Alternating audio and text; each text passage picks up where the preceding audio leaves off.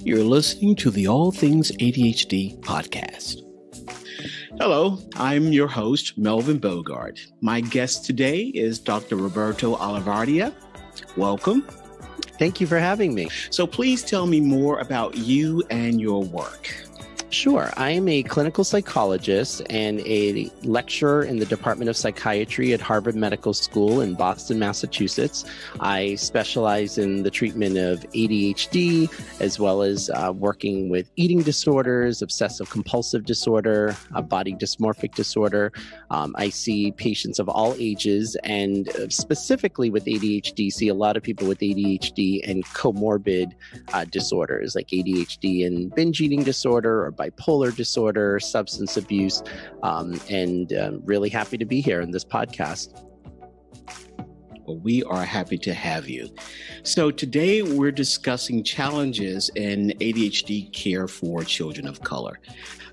So my first question is, do cultural barriers exist in the healthcare and school system when correctly identifying ADHD in African American children? And if so, how do we change the narrative?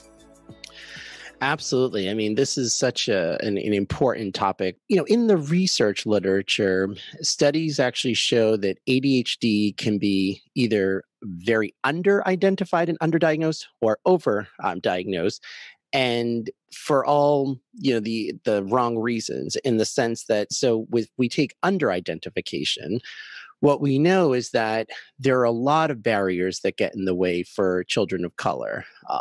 Having, insurance issues, being uninsured, underinsured.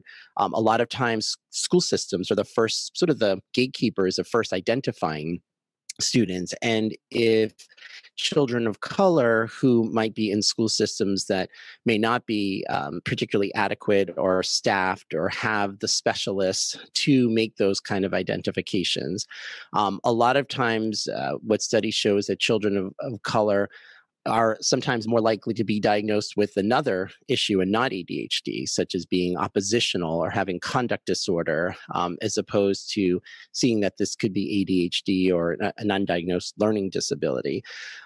Even getting assessed in, testing. So if you don't go through your school system to get, private assessment, it costs money, and it's often not covered by insurance.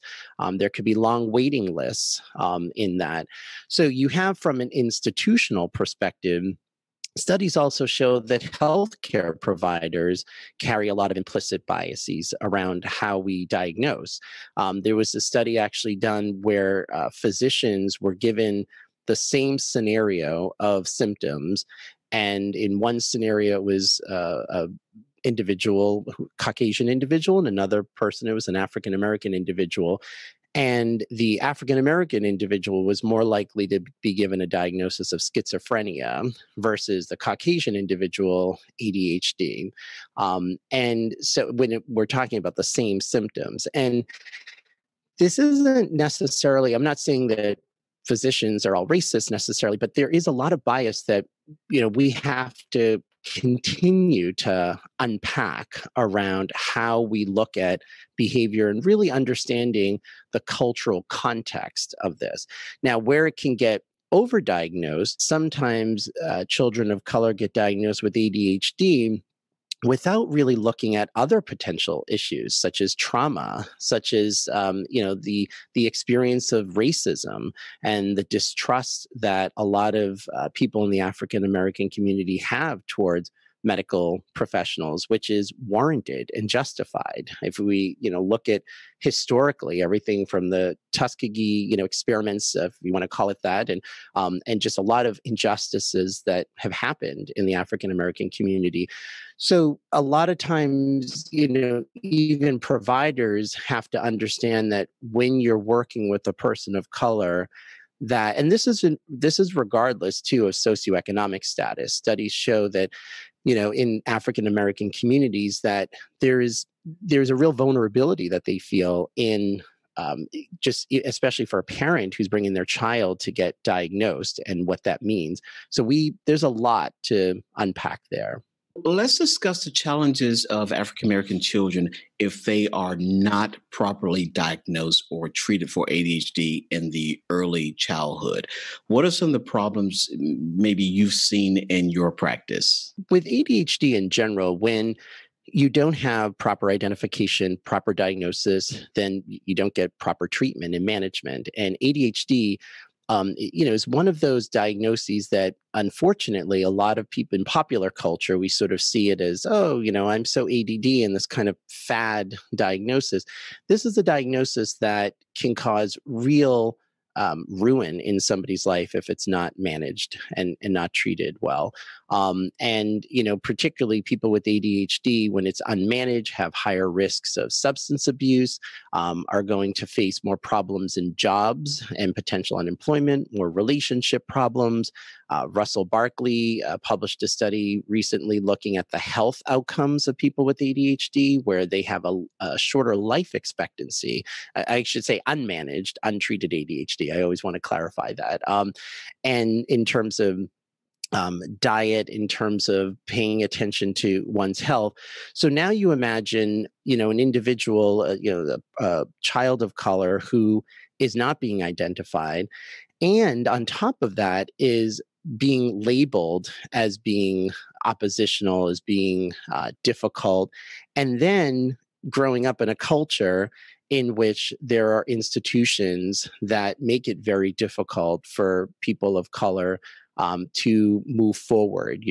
There is a lot of racist institutional policies and all of those implicit biases that, whether it's people in, professionals within the school system, and just the trauma of racism and the trauma that all of that entails, really makes for a perfect storm in terms of all of these problems that can happen, and particularly in adolescence.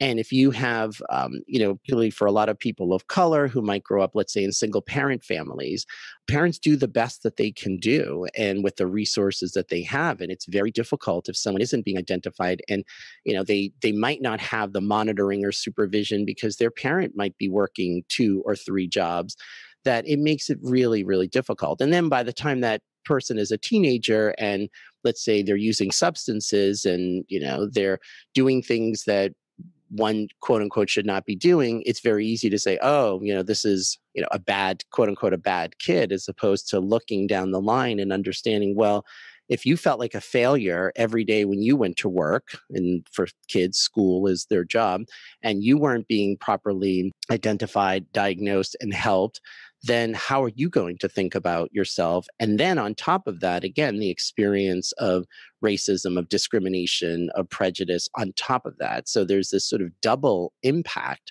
that experience can have. What are some factors that can increase disparities in diagnosing and treating ADHD? So first, I think, is really understanding the cultural context of where people of color could be coming from, again, in terms of the stigma that we know. Just in general, there's a lot of stigma of mental health diagnoses. The ADHD diagnosis, I would say that thankfully the stigma of that overall is decreasing. However, I should say that in a lot of those studies, they're showing it's decreasing amongst Caucasian white individuals. So a lot of people who are white, will often, particularly young people that I work with, will say, oh yeah, I have lots of friends who have ADHD and are on medication. It's no big deal. And that's not to say that there isn't some impacts, that can happen with Caucasian individuals, but overall, you see that stigma decreasing. With communities of color, it's very important for mental health professionals, for physicians to understand that it has a very different context. That, the idea that in a lot of immigrant families or people of color, the idea that if there's a problem, it's looked at as this is a problem of the family. And a lot of times parents feel very like it's an indictment on their parenting in that way, that they're not whipping their kids into shape. They're not, keeping them in line in that sort of way, because discipline is really important. And so part of our job as professionals is to understand where they're coming from. And it's not that they're being parents, let's say, are being defensive, or they're not being cooperative, or they're being distrustful as if it's unwarranted, we have to understand where they're coming from. And our education and outreach has to be on, look, this is not an indictment on your parenting at all. Is that, and your kid is not a bad kid, is that this is something, and really explain the science behind it, that they can still be successful individuals. Because imagine, again, for every parent who has a child of color, they're always thinking and worried about the kind of world that they're going to grow up in. And we know with just everything that's been happening, lately, and has always been happening, but has really made it more in the news landscape around police brutality, that we know that parents who have children of color have that conversation. And that's something that a lot of white parents don't think, oh, I'm going to have a conversation with my white child about the cops. That's not something that we would necessarily think that most white families would experience. So similarly, we have to have the conversation around diagnosis. And especially with treatment. Now, what studies also show is that with communities of color, that even when children of color are diagnosed, they're not getting the proper treatment. So now you have these barriers to even get diagnosed, to get identified, to get assessed. And then there are these barriers of treatment.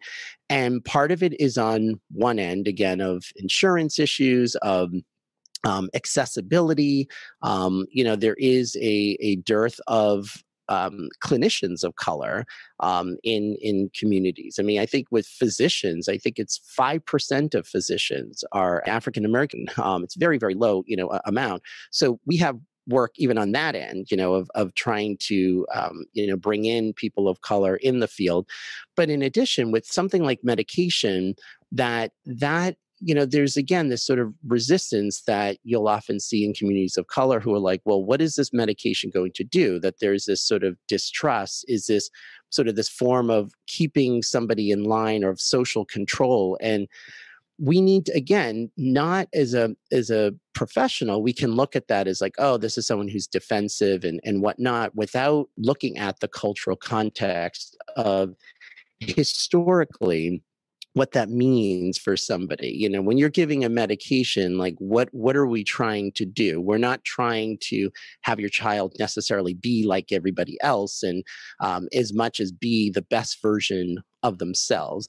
So I see a large factor is our ability, and this is why I'm glad we're doing this podcast, of just getting the messaging out and the outreach out of how we have to speak to these communities, as opposed to the assumption being, oh, they need to understand, or, they're being defensive, they're closed-minded, those kinds of things. And we need more representation too. There are some celebrities out there like Simone Biles, the Olympic, athlete. She, talks about having ADHD. And will.i.am, I'm a big music fan. So will.i.am, a Black Eyed Peas, talked about having ADHD. It's and then there are people who I've not heard them themselves say, but reportedly, may have it. And, we want to try to bring out famous people who have ADHD, who just provide some more visibility and let people know that it's okay, and that this is not something that's going to follow your child in a negative way. Which, again, if you are a parent of a child of color, you worry about their future, you worry about them having as many options, because unfortunately today, that there's going to be these forces that work against them. So you don't want a label that you think is going to limit them, that is going to brand them and have them stand out in a negative way. We need to let them know, no, that's not the case. In fact, if it's not diagnosed, if it's not treated, then the problems that can come from that are the things that end up labeling them in negative ways and limit their opportunities. This is actually meant to increase their opportunities in that way. What do you suggest to African American parents of children with ADHD when advocating for their child with a non-culturally aware school system or medical clinician? Yeah, so I think first and foremost is to really empower parents to know it's okay for them, and more than okay for them, to ask for more if their child is not getting what they need. And I think a lot of times, particularly, in communities of color, the messaging is, to not ask for much, and to sort of be silent and be grateful for what you have, and that sort of thing, as opposed to, well, wait a minute, my child is flailing here and they're not getting the services that they need. And it can be, again, to understand, if you're a parent or parents of color and you're sitting across a room of, people who are not, of color in the school system, where there's a inherent power dynamic, that's going to bring up a lot of different feelings and a lot of different emotions. And so to let parents know, their child is entitled to an education. We all are entitled, to that. To let them know too, that sometimes even with the assessments, like studies, show that there's often a disparity a lot of times when children of color are assessed, or any child is assessed, you have a parent fill out a survey, teachers fill out surveys, and you sort of look for consistencies. Well, studies show that in communities of color, you'll often see these inconsistencies where teachers might rate one way, parents rate another way. And that doesn't mean that there isn't ADHD. It's understanding that if you are growing up in a single parent family, the level of responsibilities you might have in that household are far greater. And so in some ways, I've heard from people who have said, I didn't have room to procrastinate at home because I had to cook dinner. I needed to, help my mom who was working 2-3 jobs. And then in school, it just was a totally different thing. It's understanding, not just looking at these surveys and these like, oh, you don't check all the boxes, and really understanding and letting parents know to share their observations, share their story in terms of what their child is going through. Find people in the community. A lot of times, word of mouth and working with other parents, hearing from other parents who have had children in that way. In communities of color, whether it's through Facebook groups or things like that, but also through churches or through venues in which people feel a safety and a trust. And it's okay. Parents can know that they can bring an advocate, let's say, to an IEP meeting and support them, because the meetings can be very emotional, especially if somebody is saying, oh, no, we don't think your child needs that. Or again, if a child is being diagnosed with ADHD and they may not have ADHD, it could be a child who is not eating because there's food insecurity in the household, that they're not sleeping well. And so we always want to be looking at the big picture. And this is true for everybody. But what we know from the research is that children of color are, again, that overdiagnosis or underdiagnosis is that we're missing the mark, that there isn't enough attention looking at the context of how all of these things play out. And so for parents is to educate themselves, listen to these kinds of podcasts, get information, talk to their child's pediatrician, talk to trusted people in the community, really looking at sort of resources that help them just give themselves information and come to those school meetings with that information. Those are some good suggestions. Any last words? Anyone who hears this, if this motivates them to do a research study, to do a podcast about this, to interview clinicians of color, physicians of color, in talking to their communities, to religious leaders around how we can look at the conversation of mental health. That's what we just need to do, is keep talking. Thank you. My pleasure. Thank you for listening to another episode of All Things ADHD. To learn more about ADHD, visit Chad at chadd.org.